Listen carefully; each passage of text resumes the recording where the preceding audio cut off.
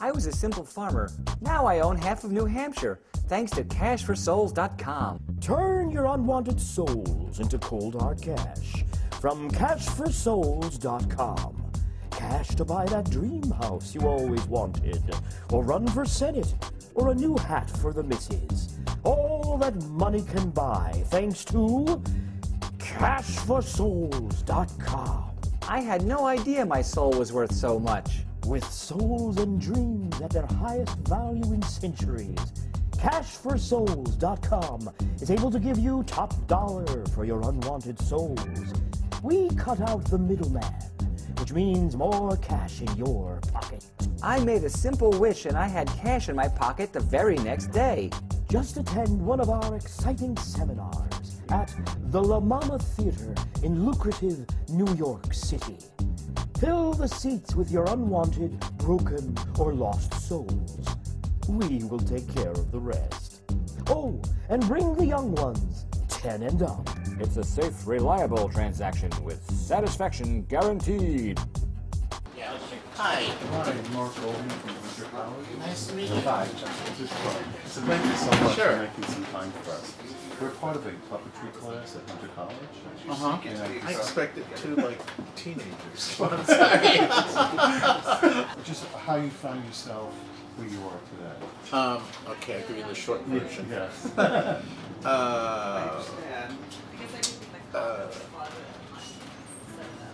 I'm third generation in the theater. My grandfather and my father were in the Chinese opera. My mother was in the Chinese opera. All my uncles were in the Chinese opera. So it's 3 generations in the theater. I never wanted to be in the theater. Never. I'm just going to make sure. Yeah. Yeah. Is that tradition getting interrupted by the... Well, they immigrated over here. They were performing over here, but you know, it's a limited audience.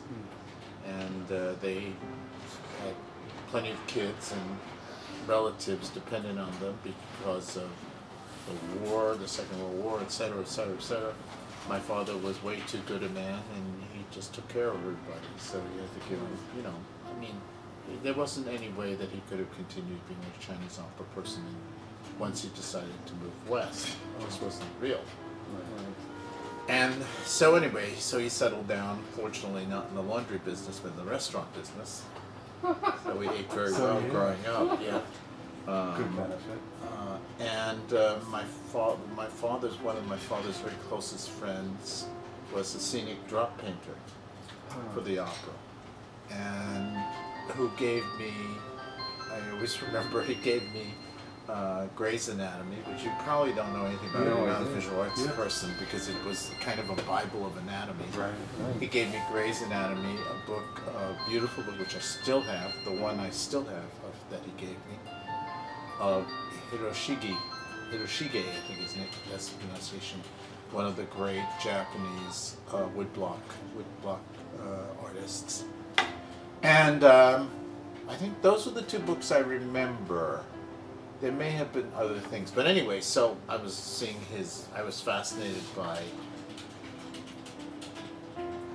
the magic of drawing, you know, and just that someone could do an image on a piece of paper, and so I took an interest in that.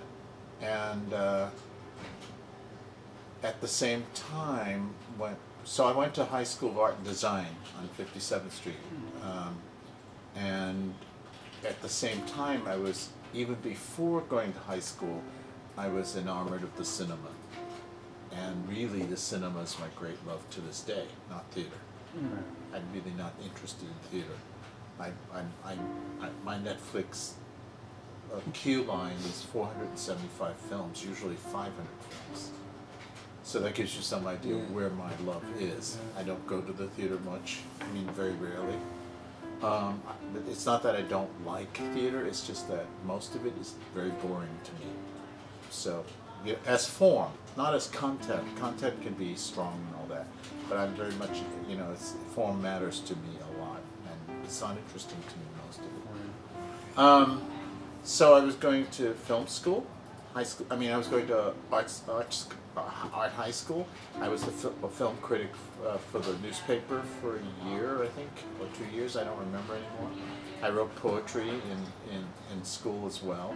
So the arts were definitely, and I was the kind of student who took the route of least resistance, which meant what I was interested in was what I was going to study. What I wasn't interested in, I was just going to pass. I was not that. I was not an honor student. You know what I mean? I was none of those things. I was definitely single-focused kind of person. If I could use the arts to get away with not having to do the other things, I used it. So I graduated Excellent time management skill. yeah, really. And I mean, to this day, I go, I didn't need geometry and algebra. It never did had any applicability to what I'm doing. Never. When I graduated from art school, I went to Pratt Institute to study visual arts. I thought I was going to be a painter. And high school was the beginning of recognizing that I was someone from a culture different than the majority. Because before going to junior high and going to elementary school, I went to elementary school in Chinatown. If there was one white kid in the class, that was a big thing. So there was hardly any white kids. And then when I went to junior high school, I went to Little Italy, which was half Italian, half Chinese. So I grew up with the Italians, and that was about it. Which I didn't really have any relationship with. I went to school with these kids, but I didn't have a social life with them. I only have one white friend, and he was not Italian. He was the one they picked on because he wasn't Italian, and he spoke standard American English, which was weird to them. So he was the one who got beat up, but he was the one. And I tend to gravitate to the person who is different. That's my, what interests me is what's different. So anyway, I graduated from art high school and went to Pratt, and for 2 years was very alienated by what art meant in Western ideology. I just didn't relate to it, didn't understand why I didn't relate to it, or any of those things. And the consciousness of being other in America was slowly bubbling up. Then, in my second year of art school, but don't forget this was 66, I think it was, which was the height of the international international cinema.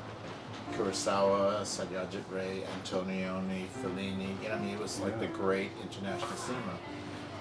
And also, filmmaking was the sexy art at that time, and I was naturally interested in film anyway. So even when I was at Pratt, I tried to make a short film at that time.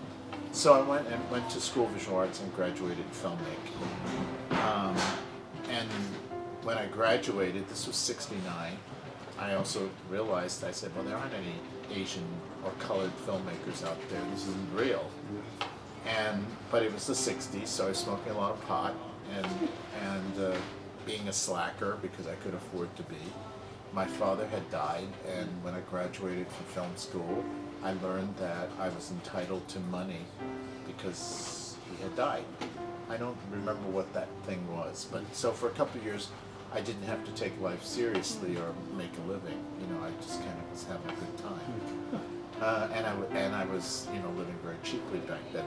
I don't know if you're New Yorkers, but it was super cheap to live in New York back then. So because I knew that I didn't have either the aggressive or egotistical personality to go into film, which you really need to have because it's such a hard business to get into. 1, 2, you had to be persistent to the point of being unpleasant to get ahead in it. And 3, I wasn't white. So all of those reasons, I said, well, this is, I don't know what to do. So I decided to take dance classes because I was interested. I had been going to see dance. Like I was going to the Broadway theater towards the end of the great Broadway days, seeing the big, Camelot, Ray Boger, all these great old, end of the vaudeville line kind of people, and, you know. And at the same time, I was also going to see Merce Cunningham on Broadway, Twyla Tharp on Broadway, you know, Alvin Ailey on Broadway. And I always liked dance, but it wasn't the thing to do for a guy, right? At that time, especially. But then I was like, this was the '60s, and I said, well, I don't know what to do with myself right now. I'm just going to take a class with someone that I've heard about who's a real wild person. And I was interested in her, but I was too lazy to make the effort to go see half the stuff. And so I started to take classes with Meredith Monk at NYU in her evening class that she was teaching. And so I started to see what she was doing, which was really fascinating because I'd never seen anything like it. You know, she was bringing in pictures and stuff. I hadn't actually. Then I went to see one of her performances at the Whitney Museum.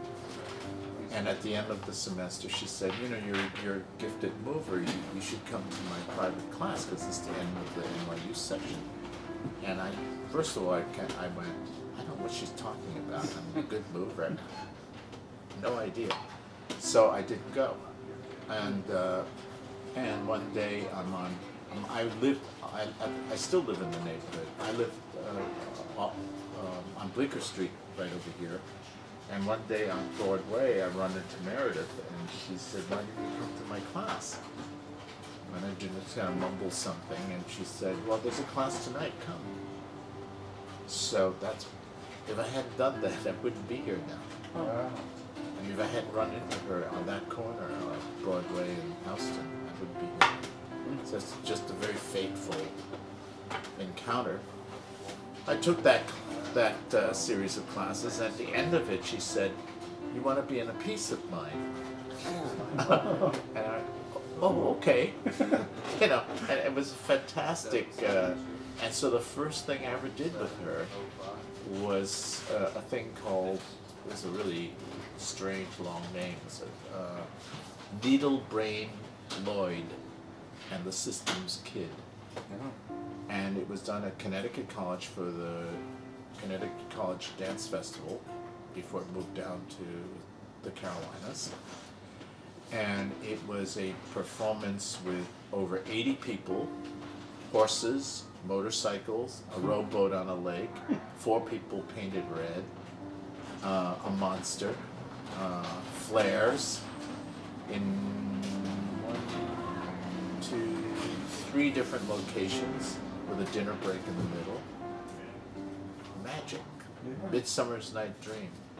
And, you know, I'd never been in anything like it before in my life. Of course, between my coming from the Chinese opera and being with Meredith, I was never going to be doing Eugene O'Neill.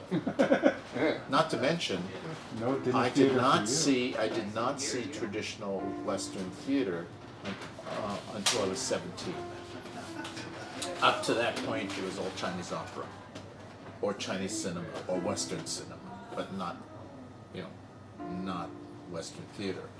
And the first thing I saw was Julius Caesar in high school.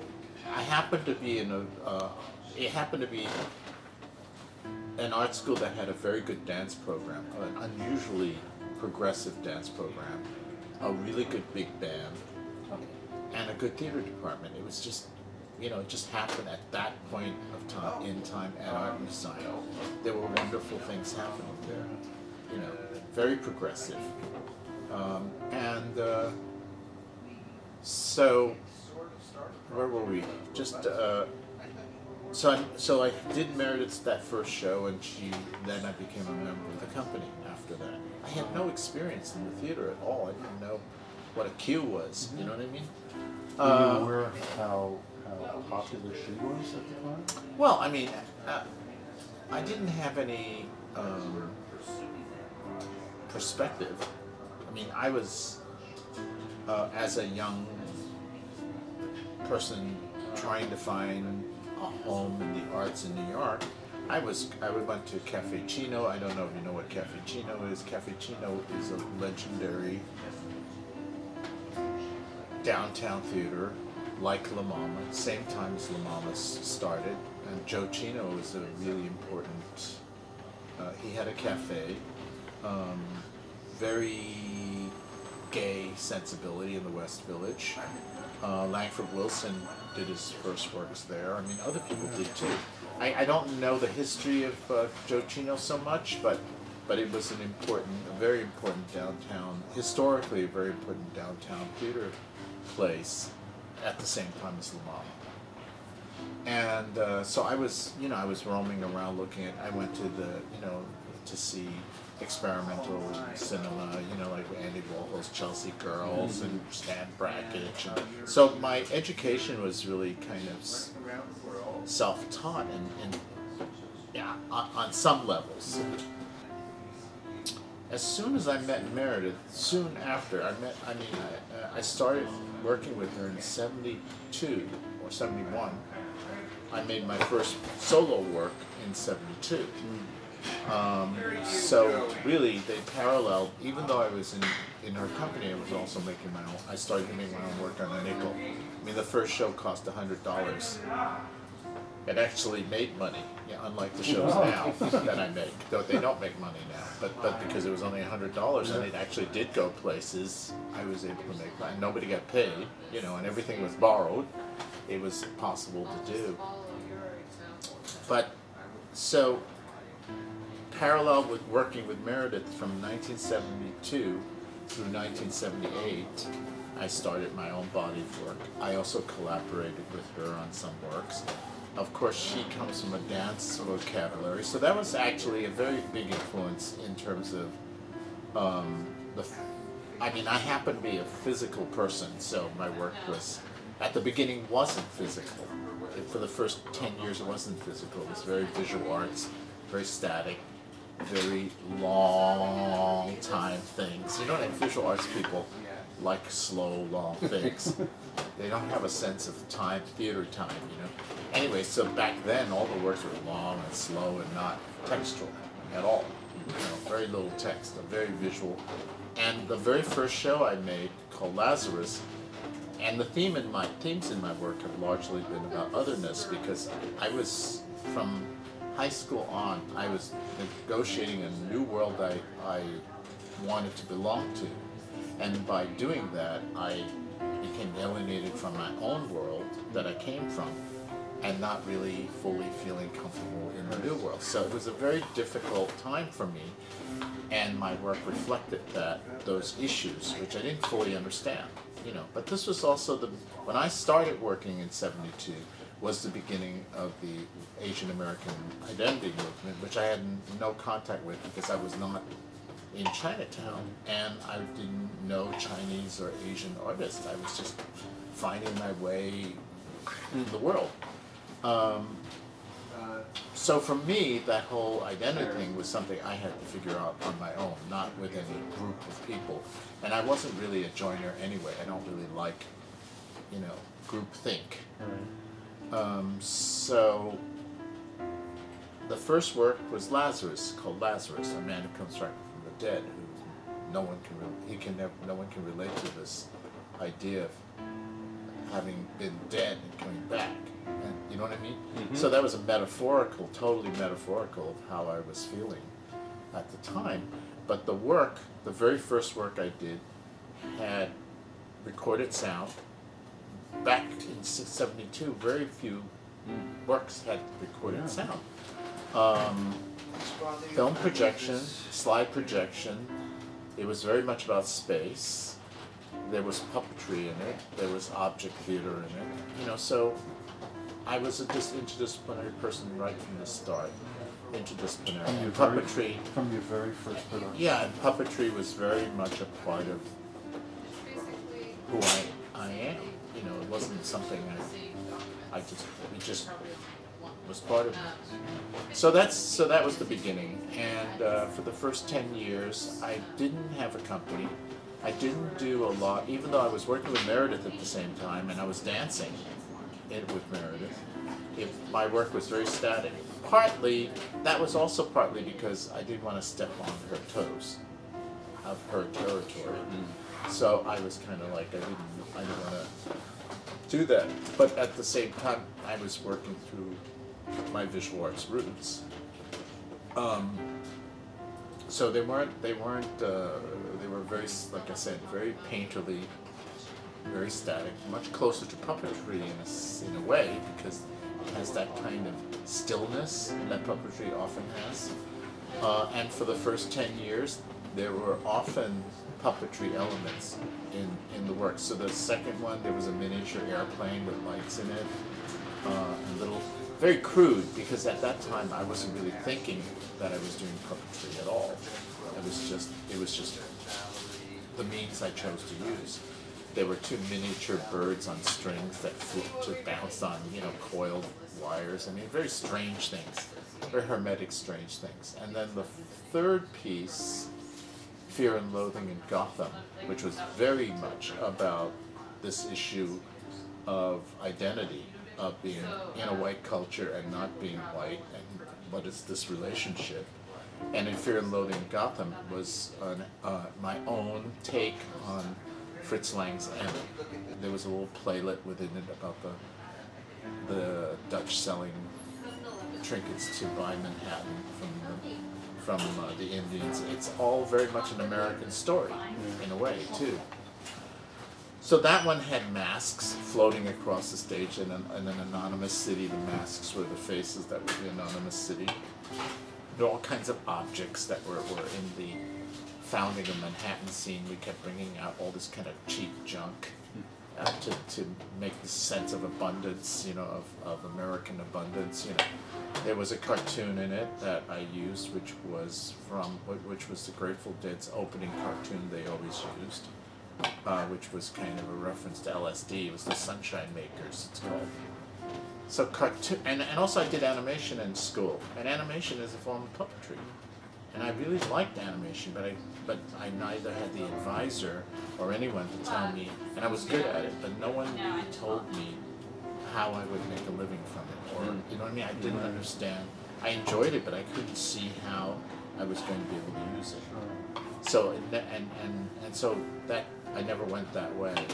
I suppose I could have if someone had helped me go that way. Because I was very much alone in this exploration of the journey of becoming an artist.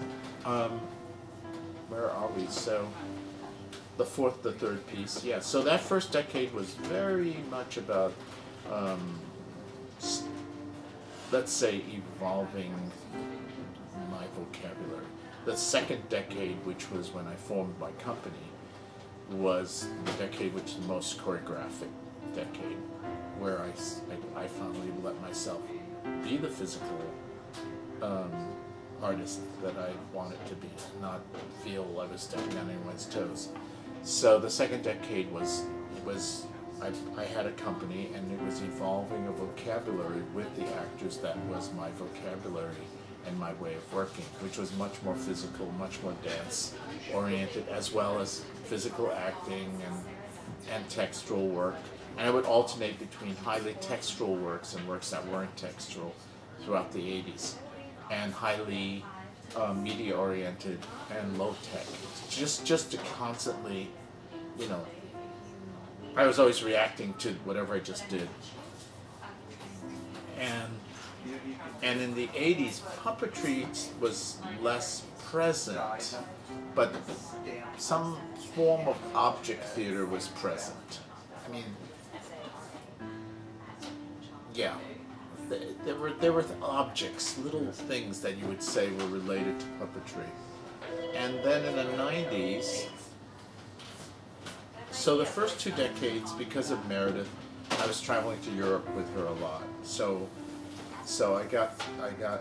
my focus was trying to get to Europe, because at that time also all the downtown avant-garde people went to Europe, because no one was supporting us over here. We were all trying to get to Europe. But that didn't work out for me. It did to some extent, but in the end, I realized that I was seeing Europe as the criteria of where I needed to go, and then by the 90s, when I started to reclaim my identity as an Asian American, I said, fuck it. I'm an American artist, and that's defined by being American, not by being European American. And so everything shifted there. And the first 2 decades of work were usually fable-like, allegorical not realistic in any way. And the 1990 on, the work became about what I called poetic documentaries, and they were all historical works about history. But if at the same time, I was getting older. You know, you're not interested in history until you're older. So that, I think, had something to do with it too. And in the 90s, 4 major works I did that took me 10 years was called the East-West Quartet, which was each of the pieces was about the West's relationship to a different Asian country. So the first one was Japan in the West, the second was China in the West, which was made just before Hong Kong was returned to China and partially was about that. And then the third one was about Vietnam and the West, and the fourth one was about Korea and the West and Japan. In the 90s, that was a major work for me. At the same time in the 90s, another seminal work for me was the documentary. So documentary was a very operative word for me in many ways. So was this series called Undesirable Elements, which you probably know something about, right? Which is very different than any of my other works. It's 6 or 7 non-actors sitting in a chair with a music stand, with the script in front of them, doing oral history. That's so unlike anything I've done. It was about otherness, though, because it was always about why they were on stage, was that they were other. So, but that thing turned out to be this major epic project of mine that's been going on for 20 years and still going on. It's theater, it's documentary theater in a very different way than anything anyone's done, because these are not performers. These are real people. But it works because it's going on for 20 years. And over 40 productions nationally, internationally.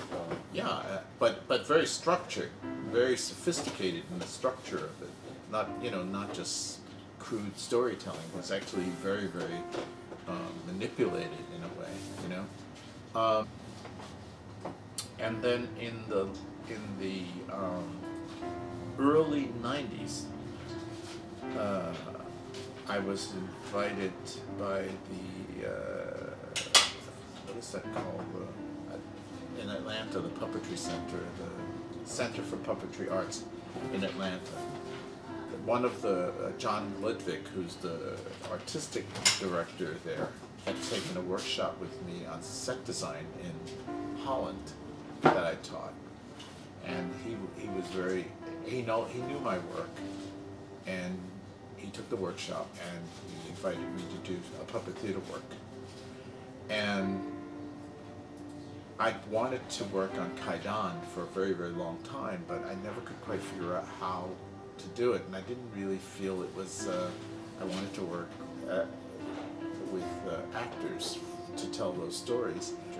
And that's how my puppetry, my real puppetry work started. And I would have done puppetry work earlier, but I'm not even though I'm a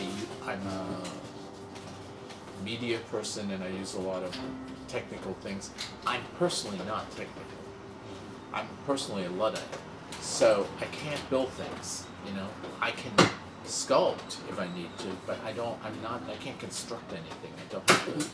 In Kaidan, what I did in Kaidan was I came up with this concept of the multiple windows. And Kaidan is like a movie. I mean, the scale thing totally comes out of my cinema background. And it has a soundtrack throughout the whole show. It's totally cinema adapted for a puppet form.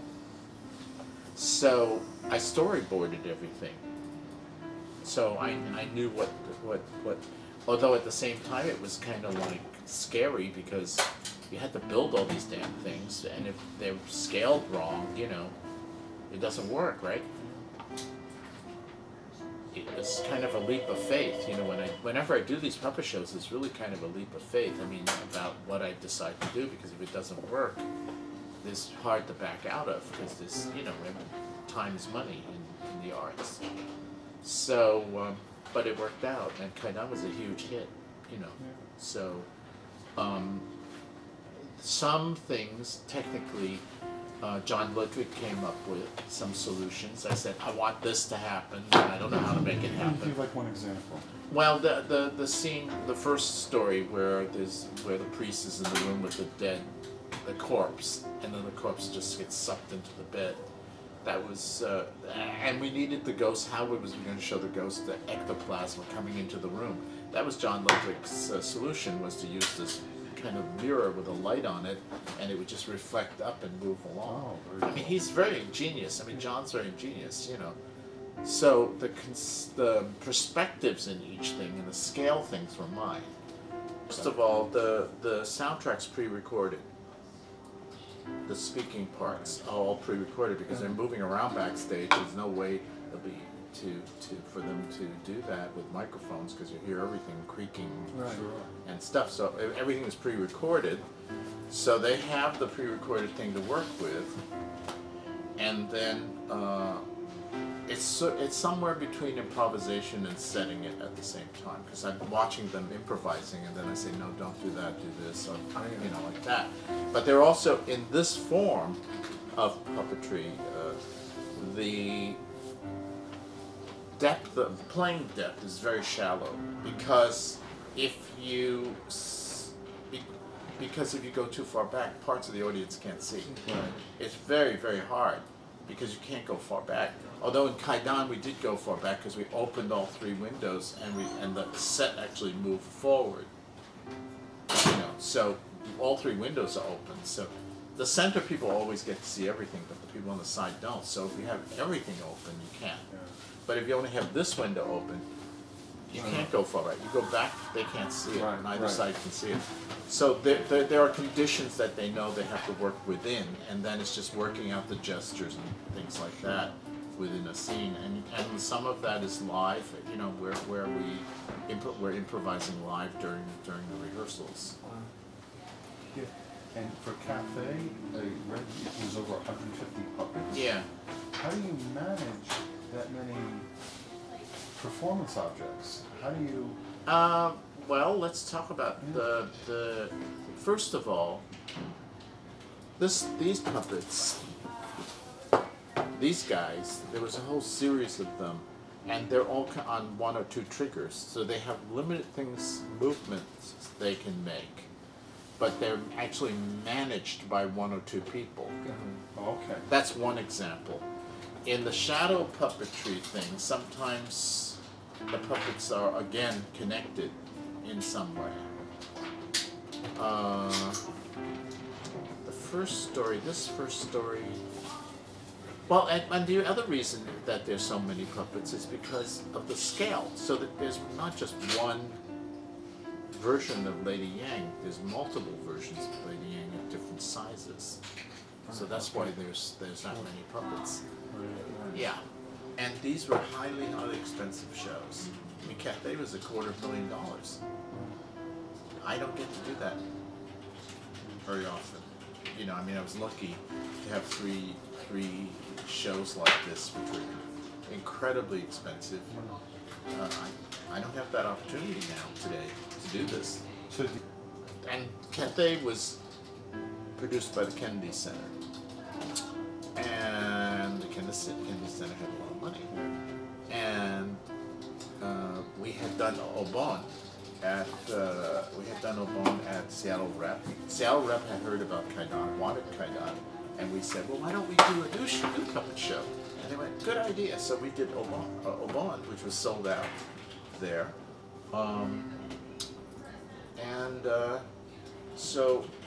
Obon, and all of the projects were collaboration with, funding-wise, with Japan Foundation. And at that time, we had an agent in Japan, and he also, you know, said if we can make this a collaboration with Japanese puppeteers, when you bring the show over, we can get funding for it. So, you know, there were all kinds of, you know, it's like, you do whatever you need to do to get the money. That's what, you know, in whichever way you can. You know, today people would probably do Indiegogo now. yes. We have used Indiegogo, and it has worked very effectively. So, but anyway, that's Bruce's job, not mine, you know. Right. And we had the Undesirable Elements documentary project. That wasn't the first show I did in Japan, but that show had an impact in Japan when we did it. And so we were noticed by the Japanese makamok, whoever they were, whatever they were. And we were lucky enough when we did the original Undesirable Elements in New York, in its birth, there was a young arts administrator, Japanese Columbia art administrator student who was there and was really impressed with it, and is now, you know, a big mukamak in the Japanese art theater administration world.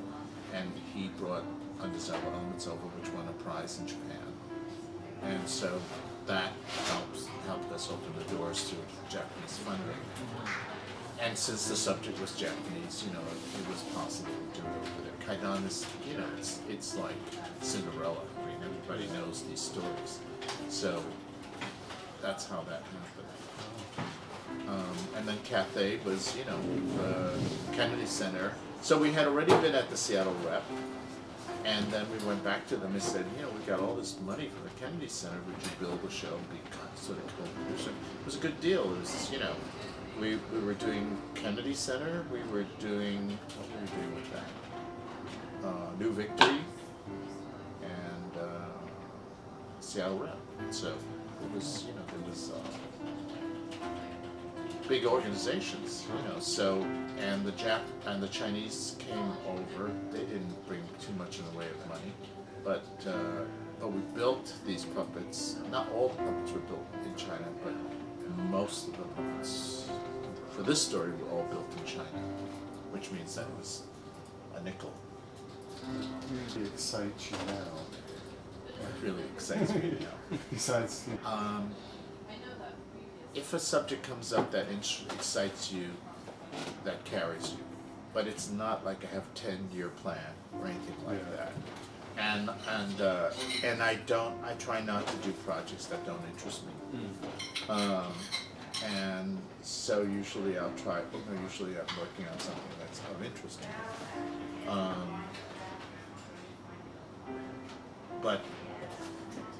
But there's no grand scheme, you know. Right now I'm working on a big, I'm writing a big play on the Civil War, the American Civil War. So that's been very challenging, very difficult, very challenging. I hope I can finish it. I'm working on another piece that kind of goes back to my earlier roots in a way, in that it's much more experimental. And I'm trying to do new puppet work, but I don't have any idea what it is. I'm trying to do an evening with 2 other puppet artists. I've only identified one, Dan Merlin, whom I know, who worked with me and was in my work in my early days. I